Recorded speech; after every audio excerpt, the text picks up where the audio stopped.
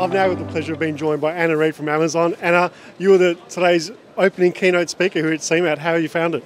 It was actually a great experience to be able to speak here at CEMAT.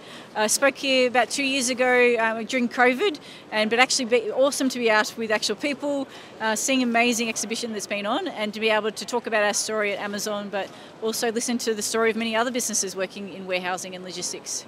Wonderful. Now, I know that Amazon does so much market-leading things right around the world. What's your take on what you've seen so far? What's on display?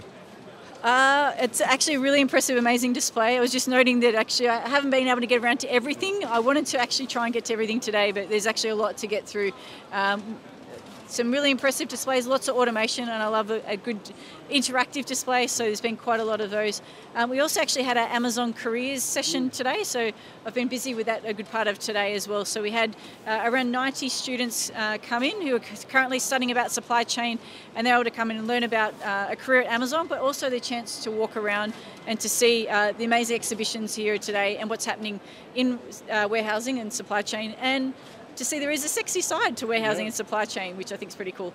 Really true, and it's such a great, congratulations to you and the Amazon team for really, embracing the emerging talent coming through the industry as well. I know what you guys have been doing here in Sydney as well has been fantastic, and people are excited to come through and see, and as you said, actually makes it interesting for people to actually inquire about a career in supply chain. Yeah, definitely. I know for myself, when I was choosing what career to go into, it's those actual interactions out with industry that make a big difference. So the more we can create those connections and thinking about an industry, and obviously supply chain has been so important over the last few years and it's going to continue to be really important. So it's not always the first choice of industry, but if we can help in making that decision in some way, hopefully we've been able to make a bit of an impact out of today as well.